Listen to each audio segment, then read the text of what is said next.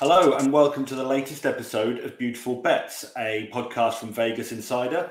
My name's Andrew Beasley and I'm here to discuss the World Cup and all the things that are going on as we approach the knockout phase with Eric Wynalda. And Eric correctly predicted that the USA would win 1-0 against Iran and advance to the round of 16. So you must have been very pleased with how that all played out, Eric. Yeah, except for my heart rate and a trip to the doctor. I mean, our tactics at the end of the game were certainly as cautious as you could be. We wanted to make sure that we secured the points and the victory, but there's some scary moments there at the end. But it's nice to be right, especially when it's your home team. I think I had England blowing out Wales, and I think that was also the case. It could have been worse, but still a good week. It's going to even be a crazier next couple of days with some of the results coming through. So let's talk about it. Yeah, absolutely. I think I didn't see the whole game Iran-USA, but I thought USA really good in the first half. It appeared to get behind Iran far more than I think either of us expected. You know, we spoke last time about how strong they are defensively, both them and Carlos Queiroz, their manager. Right. Obviously, we talk about Christian Pulisic quite a lot on this programme. He assisted the goal against Wales. He scored the crucial goal against Iran. I mean, he's now being linked with Manchester United as well as Arsenal. You've mentioned Newcastle in the past. I mean, do you think he's increasing his value in this World Cup? And where do you think, if he were to go to one of those clubs or any other, I mean, where do you think he should go? Well, I mean, it is interesting to hear all the chatter. I mean, Arsenal is a destination that I'm not entirely sure if that's a good fit. I really like the idea of Manchester United. I just do. I think that with the fact that Ronaldo will be leaving, and there will be a new vibe, I would say, with that team. It's hard to say though, Andrew, if his value has gone up. I think he's probably hitting right where it's expected, and it wouldn't be a mystery to anybody, or a surprise, I should say, if Chelsea loaned out a very talented midfielder. They've done it in the past. They did it with the likes of De Bruyne, for example. So it's a good way to save some money, get him on somebody else's books, but it's not a clear-cut, straight-up move somewhere else if he does happen to go on loan. Under the circumstances, that might be the case. That might make the most sense. There's been a lot of talk about, Graham Potter doesn't necessarily like him. We just saw, some other Chelsea players have some very good games and score some goals, particularly with Morocco. So we'll see how that all plays out. But look, I think his future has been kind of talked about and up in the air for a good 6 months now. The injury that he sustained, it looks like he's going to be okay. It was just a pelvic contusion is what they're calling it. He didn't get kicked in the balls. Those are his words, not mine. That he wanted to clear that up.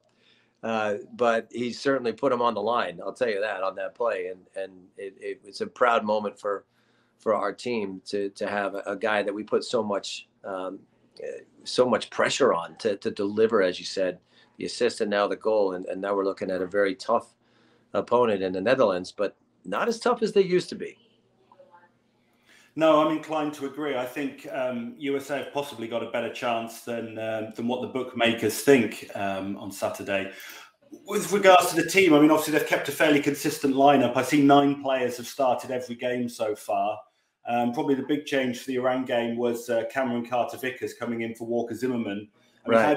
How do you think he did, and do you think he'll retain his place for the Netherlands game? Well, it really was an interesting substitution with Walker Zimmerman had some nervous moments. Clearly, I mean the penalty kick was ill-advised. It was a challenge that we could all look at and say maybe he was naive, maybe he just was fired up. Either way, it's made all of us nervous. Carter Vickers just kind of really calmed that back line. He is a calm guy. He doesn't really try to dazzle anybody at all. And playing at Celtic and being their captain, his job is to calm people down. It is to be that kind of influence. Certainly had that on that back line for us. It'll be interesting to see who we go with against the likes of the Netherlands, because of the aerial battles that we certainly need to win. Carter Vickers is not the biggest guy.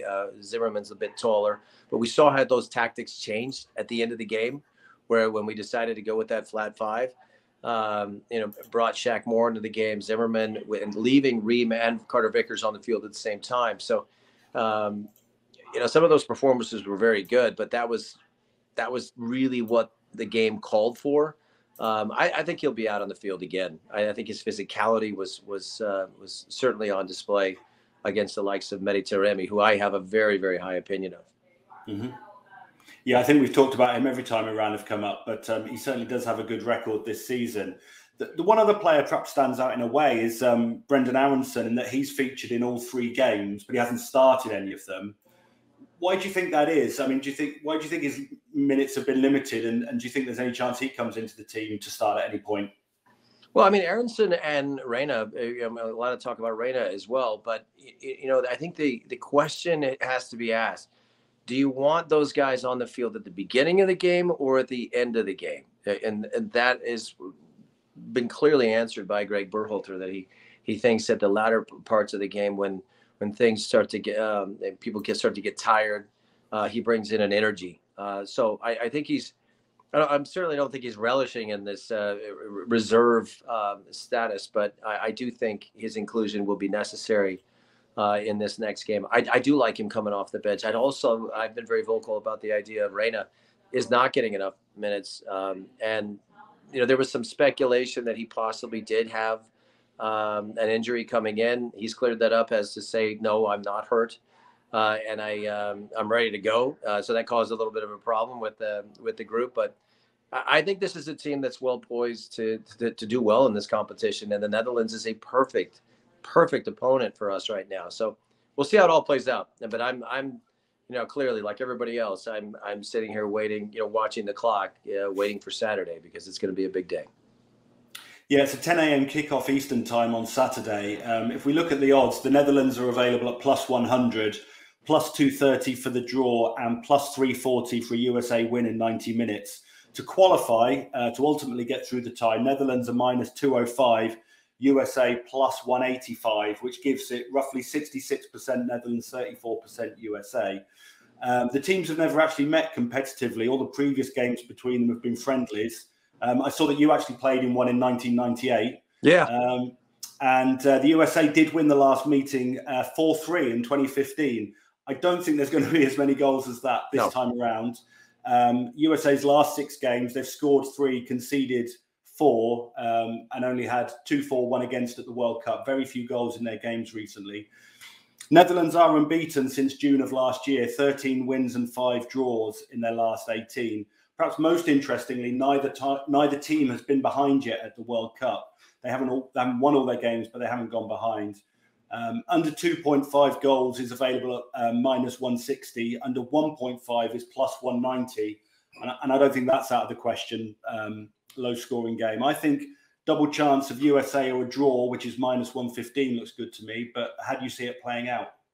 I think we're going to keep things exactly the way they've been going for us. I think this is a challenge. Gakpo is obviously a great forward. He's 6'4".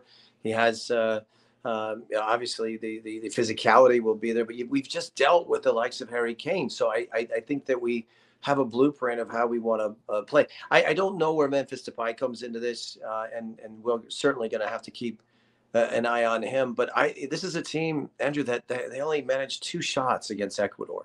Okay, mm-hmm. So it's not like they're really overpowering or overwhelming anybody. If anything, we're very underwhelmed with this team. I have Dutch heritage, so I've been going back and forth with some of the media on that side of it, and they're saying the same thing. It's not Van Persie and Schneider and Aaron Robben anymore. It's new names. It's young kids.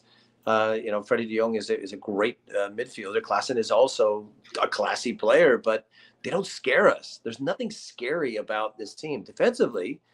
Obviously Virgil van Dijk, Ake and De Ligt, Timber, very good defenders.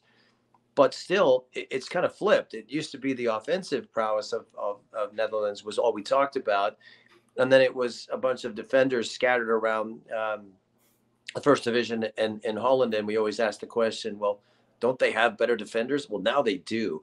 So this sets up to be a very defensive game.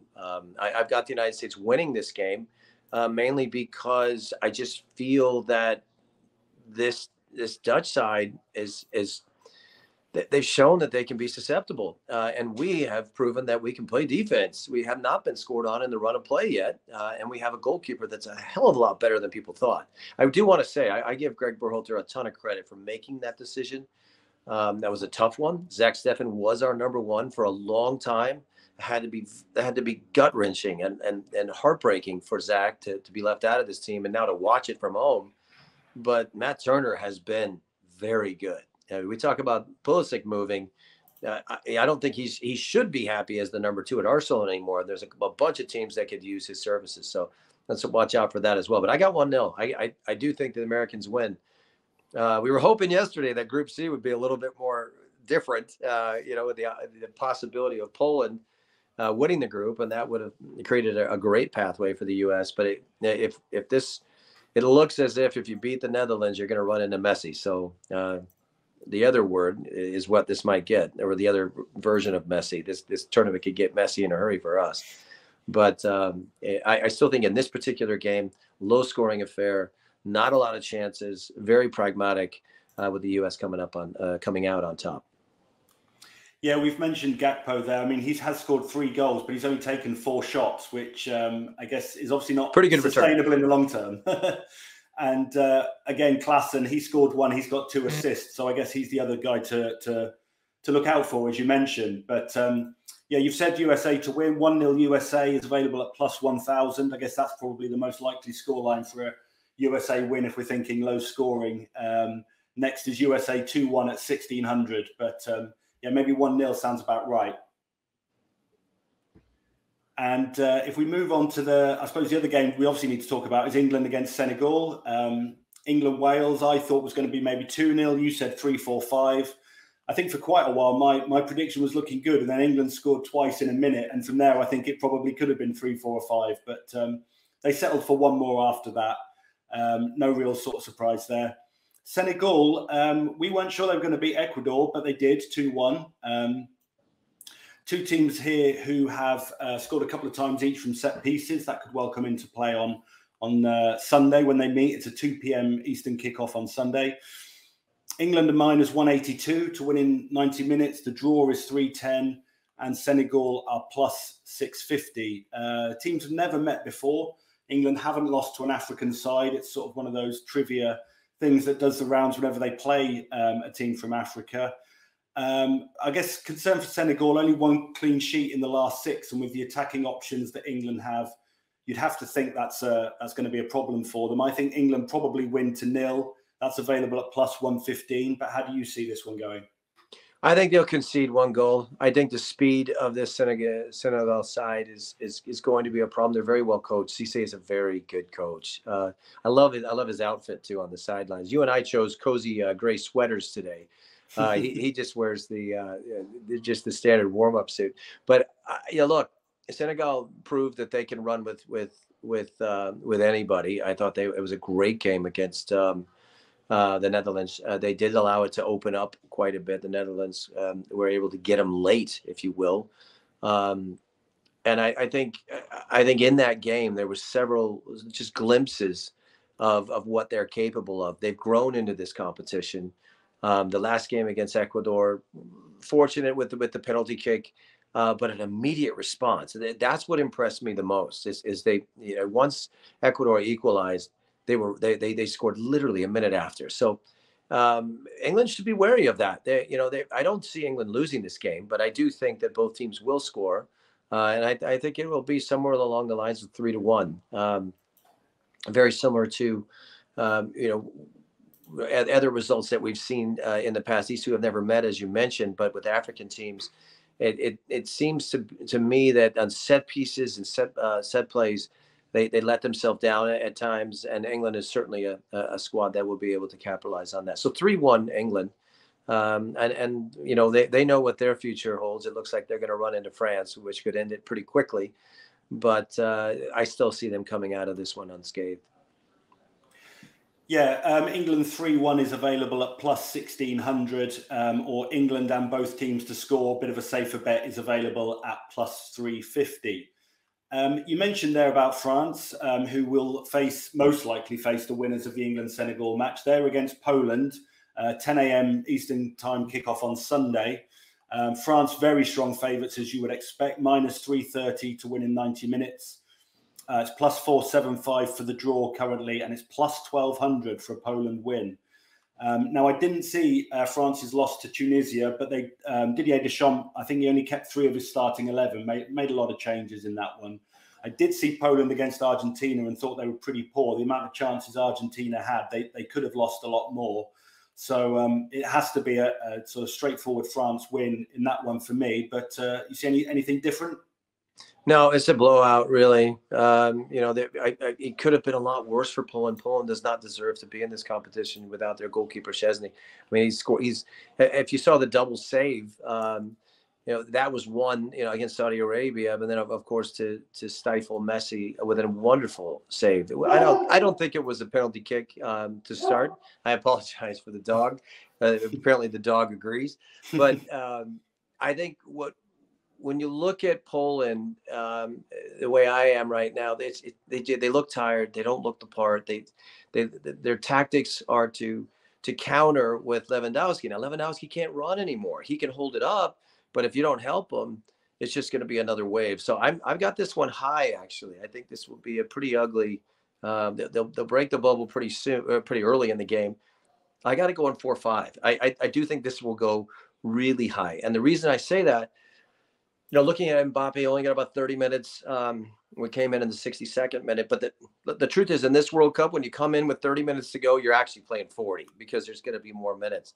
Griezmann did get a goal that was disallowed, but they rested everybody.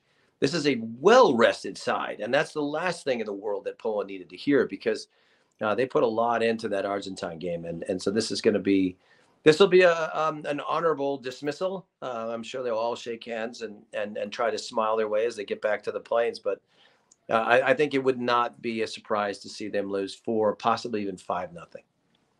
Well, you can get plus 650 for France to win by 4 or more goals. If you agree That's with what Eric I'm going with. If you agree on Eric on that one, I think France winning to nil as well, minus 115 is a safer bet, obviously. But as you say, they're not really getting any service to Lewandowski, or not the sort of service that he would thrive on. I think it could play out very similar to the Argentina game in that they're sort of just defending pretty much the whole time. The other game that we can be certain about at this point, as we record on sort of Thursday afternoon in the UK, we've got Argentina versus Australia, 2 p.m. Eastern on Saturday. Again, very one-sided, even more so with the bookmakers, as you'd probably expect. Argentina minus 500 to win in 90. The draw is plus 650, and you can get 1,800, plus 1,800 for an Australia win. In the qualified market, Argentina are minus 1,200. That equates to roughly 92% likelihood of going through. And if you look at the stats from the group stage, the shots, the expected goals, these sorts of things, Australia were worse than Saudi Arabia. So you could argue it'd be a bigger shock if Australia beat Argentina than Saudi Arabia doing it. Haven't met since 2007. Last time they did, Argentina won 1-0 with a Messi assist, even though it was 15 years ago. He's been around that long. I'm sure he'll be involved again. And I can only see a heavy win for Argentina, and I'd be surprised if you differ. Well, I mean, there's one thing we need to consider here, and we can blame it on the Goose. Goose Hiddink is a part of this setup. And, I know the man personally. I know what he represents. I'm very fortunate to have a chance to work with him and have dinner with him for about a month straight. And just listening to the way he views the game, what he has done is he has just instilled a belief through their manager as an assistant coach, but just as a glorified consultant. But he's done this before, Andrew. We've seen him do this time and time again. He was originally brought in as a Chelsea consultant just to kind of smooth the waters over. But he's done this with South Korea. He's done this with Russia, and he's done this with Australia. You start mentioning those 15 years ago. There's one guy that was responsible for that kind of a setup and losing a game 1-0 to a very talented team, and that's Goose Hiddink, and he's still there. So just like Messi is still there, but the Goose is still around as well. So I would tend to think that this is going to be an unbelievable defensive effort from this Australian team. They'll lose, but it will not be as high as we think. It will not be a high-scoring affair. we can even liken this to what happened years ago with Iran with Carlos Queiroz. It took a late moment of magic from Messi to break down that team. It's going to be more of that. It's very hard to break down the low block if they marry themselves to it, and they're just going to make your day miserable. Now, Matthew Lethke got the goal the other day. I thought it was a great strike. I've known him for years. I've seen this guy play from his days at Hertha Berlin and Frankfurt and Mönchengladbach. So he has a German pedigree. He's 31 years old. He's not going to be the guy that's going to run past anybody on that back line for Argentina, but he might get a foul. He might get fouled a lot because Otamendi doesn't care. He's just one of those guys that will kick you first and ask questions later. So it won't be a counterattack. It'll be a counter to a foul, to a slow down, catch your breath, and then get ready to defend again. And that really will be the tactic. And I think they understand the situation they're in. They're going against a great team. Yes, some people could say, well, they had their slip up against Saudi Arabia. Could it happen again? Sorry, no, it's not going to happen again, but this is not going to be a high-scoring affair. This is going to be get our goal, and then let's try and coast to the end, knowing that Australia really doesn't have the weapons to get after them. They do have Timmy Cahill up there taking notes, but he can't play anymore. He is retired. If they had Tim Cahill, I might have a different opinion, but they don't. They have a team that simply doesn't. Their striker is hurt. It's a makeshift forward line, to say the least. 1 or 2-0. That's it. And then it's over, rest, and get on to the next game. Yeah, Argentina 2-0 is the shortest price correct score at plus 450. Argentina 1-0 is available at plus 600. If you don't want to specify quite so much, you can get Argentina to win by 1 goal at plus 300 or by 2 goals at plus 275. I like that. Yeah, I like that bet. I know that sounds a little wild, but there's reasons behind it. And when you really break down both teams, break down what those matchups look like, and we've seen Argentina struggle before. They're not. I'm not necessarily saying they're going to struggle. They're going to get some chances, but they're going to be half chances. They're not going to be the kind that you would expect to get 3-4 goals out of. I mean, even Messi is looking a little bit short, slow at times. The swing and the miss yesterday was really telling to me. Those are tired legs. He never comes off the field. They never give him a rest, and I'll never understand that, because sometimes he needs one. But I'll go low. I think that and that's my tribute to the genius Gus Hiddink, who is still alive, well and kicking over in Australia. He does. I know. I'll say this: the man loves to live on the water. He has a place in Cannes, a home in Amsterdam. It does not surprise me that he would live somewhere in a place like Australia, possibly Sydney, possibly right on the water, having the black coffee, which he refuses to put sugar in it. So I know the guy, and I know what he's capable of. So that's why my belief system is a little higher than most when it comes to Australia right now. Well, you can get plus 110 even for under 2.5 goals. So obviously, if they've got his defensive know-how behind them, then maybe it could be something like that. We'll have to wait and see. Those are the ties that we can be certain about at this point. We're recording this shortly ahead of the games for Spain, Japan, and Germany, Costa Rica. I think we both expect Spain and Germany to get through those games. Assuming that they do, we would have Spain against Croatia and Morocco against Germany as 2 ties in the next round.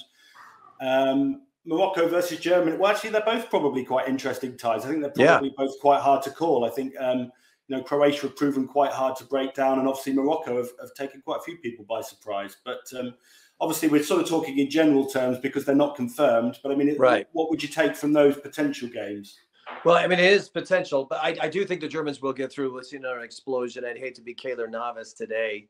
It might be 4, 5, or 6. They might get into the double figures of goals against in this competition after losing to Spain 7-0.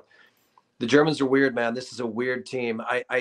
You look at that back line, Schlotterbeck and Raum. They're not Mats Hummels anymore, right? But they still have Neuer. So he saved the day on a couple of occasions with Spain already. And they've had their slip up. They had their blip. They lost the game to Japan. Then again, they had 26 shots in that game, Andrew. So it's not like they're failing to get behind that back line. The Germans are building, and it's strange. The way they started, it was threw everybody off. Expect an explosion today, and if they do run into Morocco, they will beat them. That's just the German way. We were thinking of all the different outcomes, but they all include Germany. Germany will be a part of this thing going forward, as will Spain. I think they falter today. Meaning Japan falters today. Japan's got to be the one kicking themselves the most. I mean, honestly, they did kind of what France did yesterday, but France had the ability to do that. They already had points in the bag. Japan got ahead of themselves. They saw the big score line 7-0. They thought they could rest their guys. They put up a decent side, but they really made a mess of it. So they're up against the wall today against Spain, and I don't think they have enough to beat them. But the other one's Spain-Croatia, right? So that's a game where all of the decisions that Luis Enrique has made up to this point has been building a team that is young, is vibrant. They scored. Obviously, everybody got in on the act in the first game. A very different game against Germany as expected, but still, man, I'll tell you, Pedri and Gavi, just kind of sitting in there with Busquets, who doesn't really move a lot. My son was asking me today. He said, "It's a 4-3-3. Why are they calling it a 4-1-2? I don't understand." And I said, "Well, when you got a guy like Busquets who doesn't move at all, whose just job is to find the people who are moving, we have to put the one in there, son. That's the way it works." So, how long Busquets lasts in this competition is the same question as how long Modric lasts. So, very cool game. I mean, just recognizing a couple of players coming to the end of their international careers, but still, it can still play at a very high level. I like Spain, though. I like them a lot, and I think what will happen with Spain is the motor of that team and the offensive weapons will eventually be the difference. So. Croatia will probably bow out. I've got that as a decent game and a 2-1. But I see both teams scoring and the old guys getting their way, and probably Perisic or someone like that nature. I did see Mandzukic on the bench today, which I thought was fantastic because I was such a big fan of his. But Croatia, great team, just not going to be enough to beat this Spanish side. No, I mean, obviously, we don't have any odds for that yet because it's not confirmed. But I think you're probably right. Spain winning a sort of narrow game. Whoever wins that most likely goes on to face Brazil, we would think. They play tomorrow, as do Serbia and Switzerland. We actually talked about that in our last episode. We sort of thought Switzerland might get through. But when we last recorded, Portugal hadn't played Uruguay because we were recording the same day as that game. Portugal won that one 2-0. So really the big game in that group tomorrow is Ghana against Uruguay. Obviously a lot of history from 2010, Luis Suarez handball on the line, and ultimately Uruguay went through at Ghana's expense. But I think it's quite an interesting game because it's a real clash, because you've got Ghana who've had a 3-2 win and a 3-2 loss. And you've obviously had Uruguay who played very tight games. They had a 0-0 and then a 2-0 loss to Portugal. So I think it's quite a tough game to call. Seeing who goes through, a point for Ghana would probably be enough to get them through into the knockout stage. But how do you see that one going?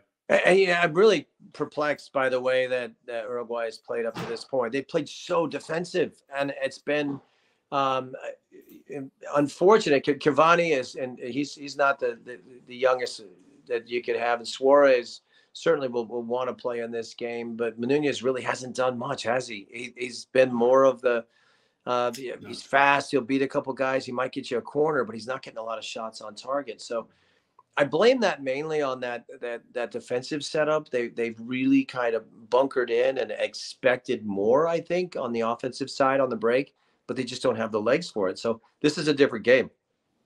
Ghana's going to throw, they don't know any better. They're going to throw everything forward.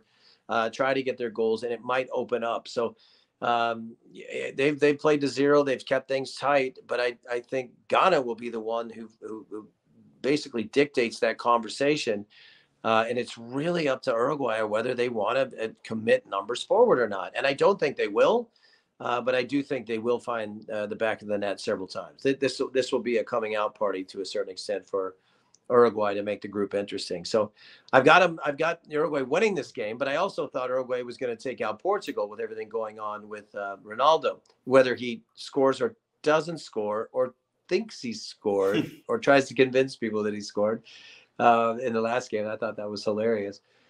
I think that they're actually turning the corner, and with Bruno Fernandes's performances, that they were a lot better than I think we thought they were going to be. We knew how talented they were. We just thought they were a team in turmoil. They aren't. Uruguay is got a chance here. So I've got them because it's we're not in the knockout phases yet. If it was a knockout game, I'd probably have it 1-1.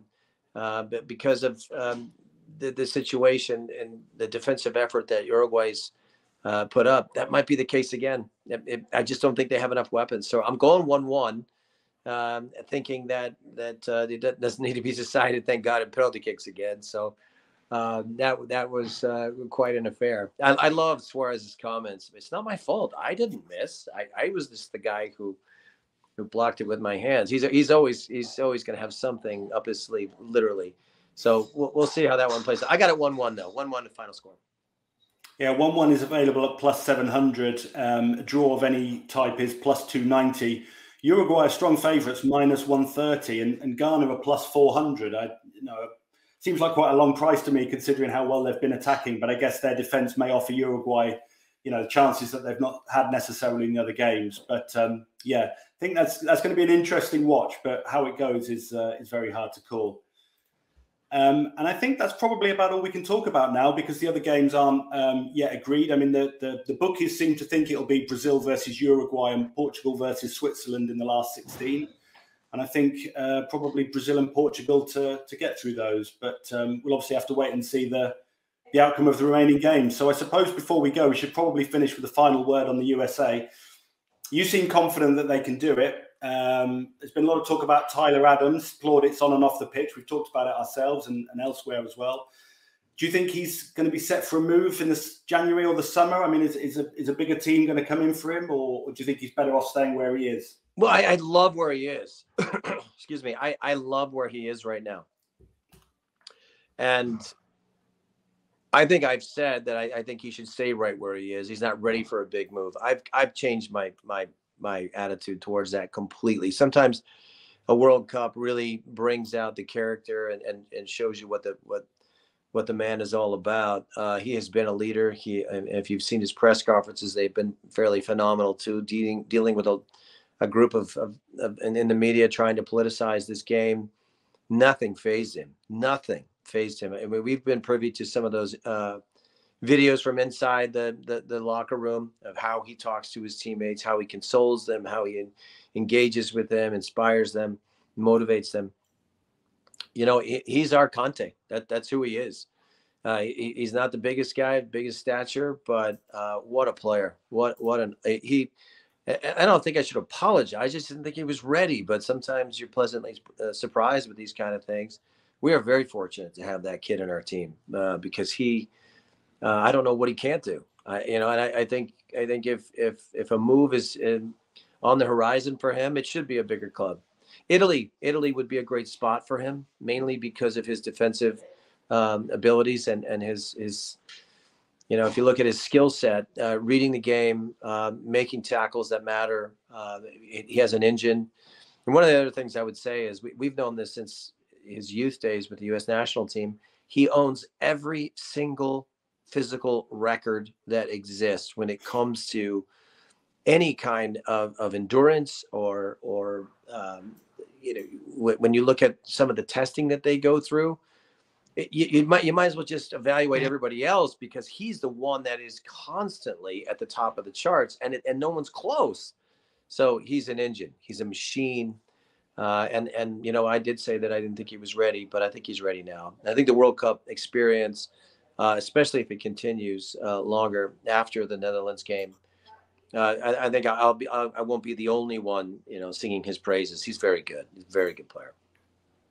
Well, hopefully next time we speak, both USA and England will be in the quarterfinals because that'll certainly make for some interesting conversation ahead of those games. We should have another episode between now and then. But obviously, we'll see how everyone gets on in the last 16 this weekend and into the start of next week.